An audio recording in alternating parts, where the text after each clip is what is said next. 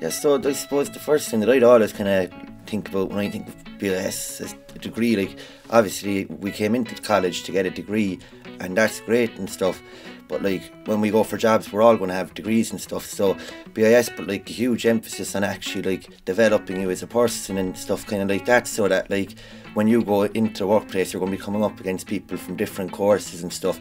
But they just like organise like events to help us better ourselves, so that like we'd be, when we're competing with other like guys from different courses and stuff, we'll have a good chance of getting the job because we have such another like variety of interest outside of actual BIS.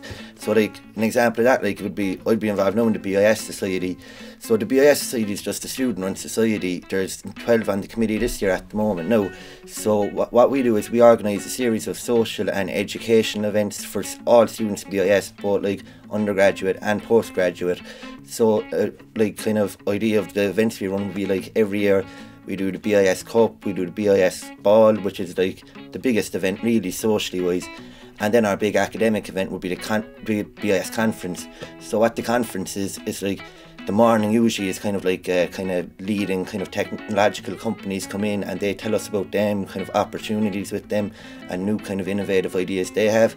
And then in the afternoon it's really interesting because we actually get to hear from like new startups that are going well.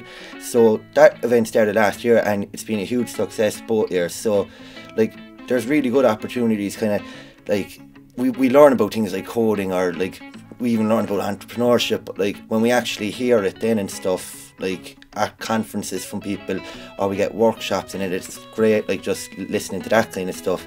Every 6 weeks BIS students get to go to a coffee morning, so it runs every week, but because only 20 people can go, it's every six weeks you'll do it. So what happens is the head of the course, Kieran Murphy, is there, the director of placement, Patricia Lynch, and the year coordinator also attends that.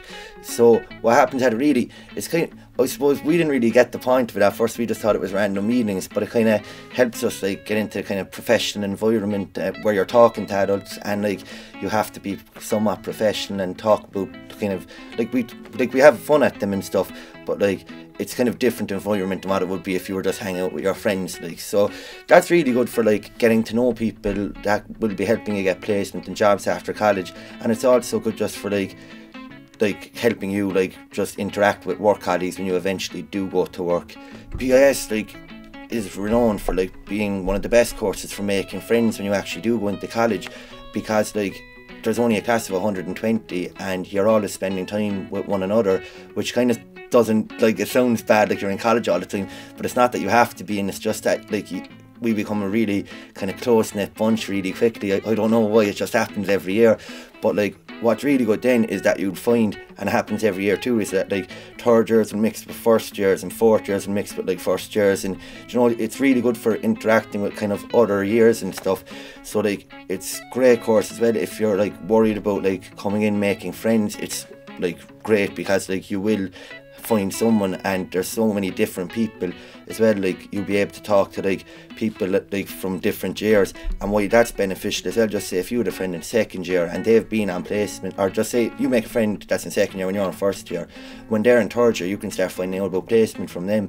When you do go into third year then and they're in final year, you can hear back from them about their experiences, their friends' experiences, and like then they'll be graduating, going into a job. You'll be able to hear about different kind of like what the different graduate programs are like, really essentially, I suppose. So that's really good too.